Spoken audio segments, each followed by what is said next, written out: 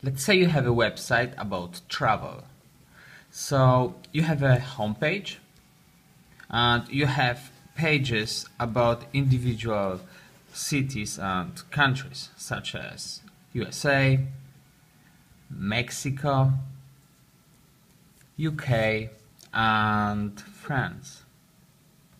So on each of those pages you will place an ad unit.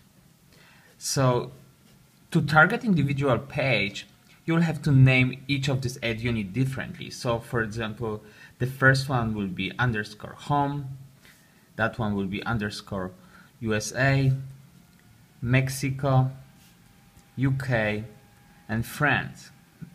Now let's say you want to target those two pages, UK and France.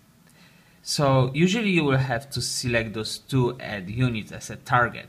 However, if you are using placement, you can group those two ad units into a placement called Europe.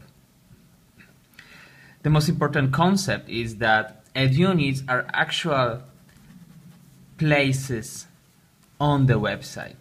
So ad units exist on the website, on your website. Those are placeholders where ads are displayed. So those are ad units. Placements, on the other hand, actually you should forget about the word placement and replace it with the word category.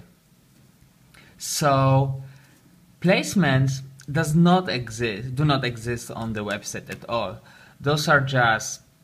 This is just a tool for grouping your ad units. So the categories, meaning the placements, existing only in DFP and are used to categorize and to group your ad units. So ad units, actual places on the website. Placements are just categories which are grouping your ad units.